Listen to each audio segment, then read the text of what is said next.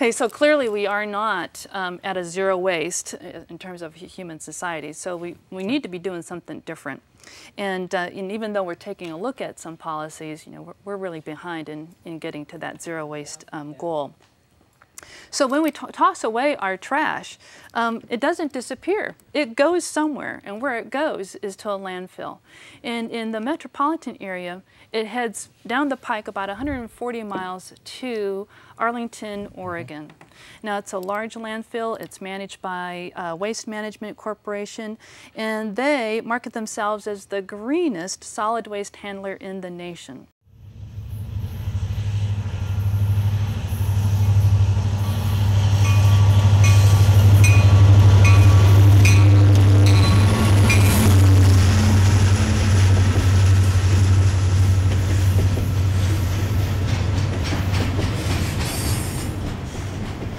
Hi, today we're at the Columbia Ridge Landfill about 140 miles from Portland out in the Columbia River Gorge. This is Will Spears, former site manager. Will, can you tell me what we're going to actually see here in the train yard today? Well, right now you're seeing the train pull into the yard. This train is carrying waste from the city of Seattle. It currently has 43 cars on it. We receive 6 to 8 trains a week from the Seattle area. These primarily have household waste on them. We receive approximately 7,000 to 8,000 tons per day at this facility. And does all of the garbage that comes to the landfill come in by rail? The garbage comes in by both rail and truck. We try to study what's the most fuel efficient manner. Portland metro area is actually close enough to us that it's actually more efficient to haul that garbage by truck. But with the Seattle area and the distance that it is from the landfill, it's most efficient to haul it down by rail. We're watching them unload the intermodal containers of waste off of the train and loading them onto trucks to head up to the landfill. So Will, you said that everything that's here is household waste. Can you explain to me exactly what household waste is? Household waste is really just everything that you and I throw out at our homes. It's what's left over after we've recycled. Hopefully we've done a good job of recycling and we've taken as much out of that waste stream as possible, but this is basically what's left over. So everything that's here today, this is its final home. This can't be recycled. This is what ends up in a landfill. This is the final resting place for this waste, yes. Explain to me what all of this is. Okay, sure.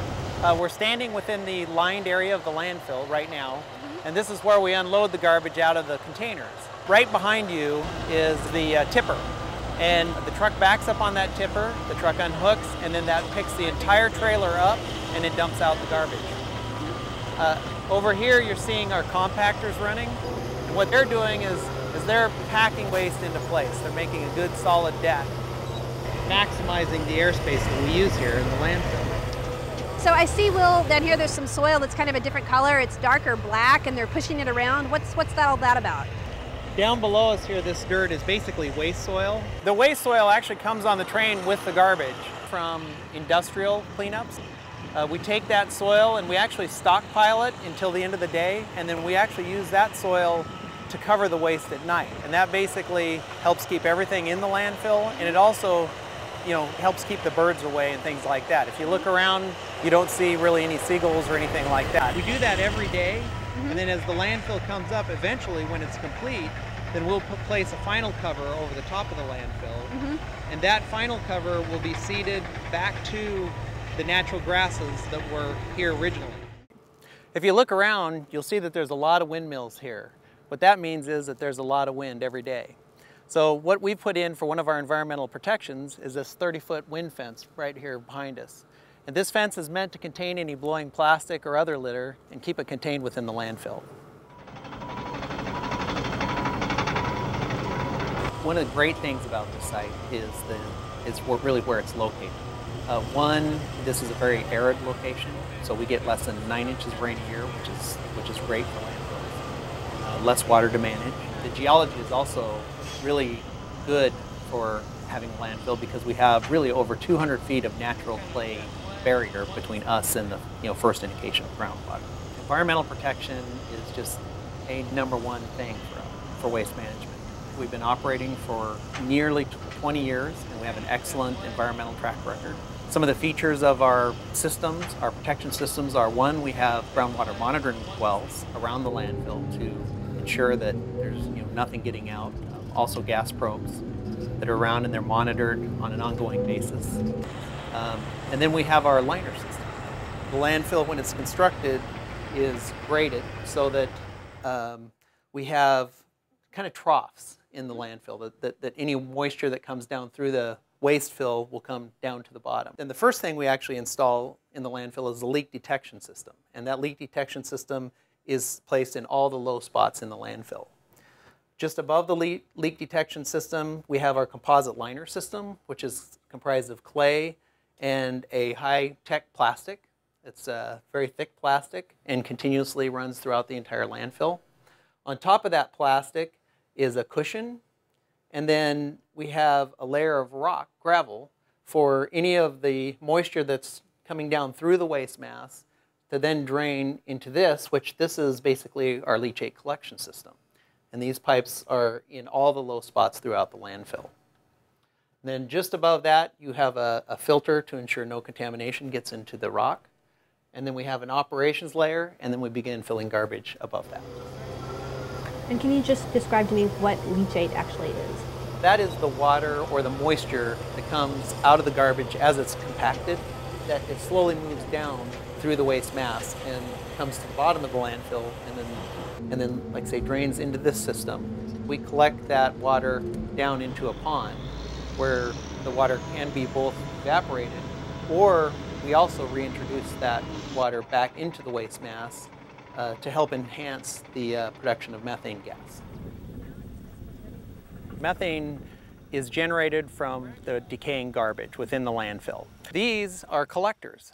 These actually draw the gas out of the landfill. We have 65 of these throughout the landfill. We actually have a single well here, and we have two collectors. And these two collectors, one collects from a higher region in the landfill, and the other collects from a lower region in the landfill.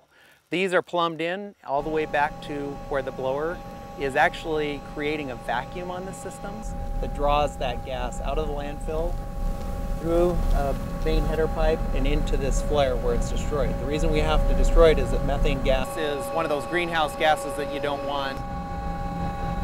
We're looking at the control unit for our flare.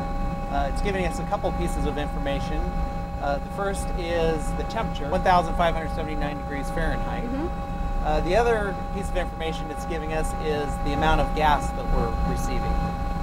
You see it showing 3,069 SCFM. That is basically enough gas to power 6,000 homes. What's going to be different now is that gas will be routed over to this energy plant.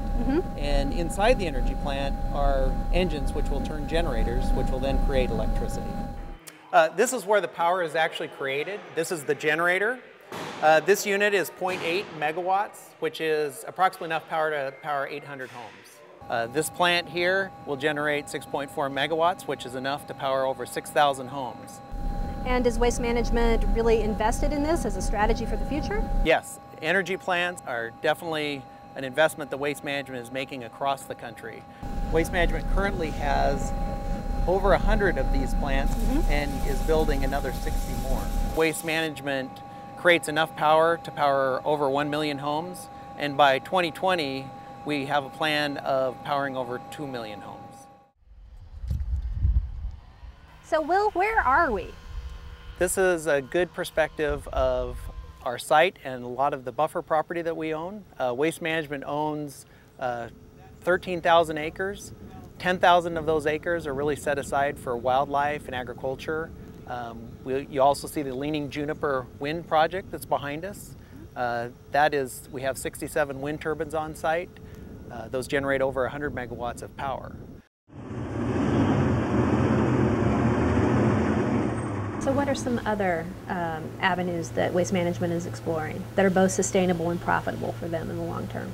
We really see waste as a resource. Between the green energy and the recycling, that accounts for roughly 49% of Waste Management's annual revenues. Both of those are very important to Waste Management. But first thing is environmental protection. That's A number one with us. Up in Seattle, we have a large fleet of collection trucks, and we just recently changed all those trucks over to compressed natural gas to reduce the pollution in the Seattle area. With the recycling, we just recently constructed in Washington County a processing facility to remove concrete, asphalt, cardboard, and any other metals or any other recyclables that we can get out of that waste stream.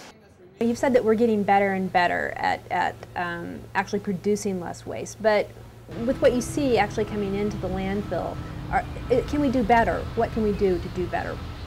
You are going to see that there are things that could have been recycled, but at this point, now that they've been commingled with the garbage, they're contaminated and can no longer be recycled. So that's why we go back to that point, that it's really important to separate that from the very beginning. There's always more that we can do, and really I think where that starts is at home. I think we can, if we can reuse things rather than throwing them away, if we can repair things rather than just going out and buying something new, if we can look to buy things that aren't heavily packaged. All those things are good things that we can do at home.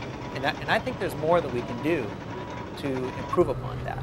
As we've seen, methane gas recovery is the last gasp effort to get anything sustainable out of the landfill. But we all need to do our part to make sure that less stuff actually gets to the landfill.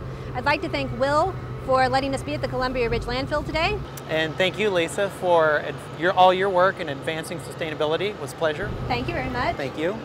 I'm Lisa Bell, bringing you the tools to be sustainable today.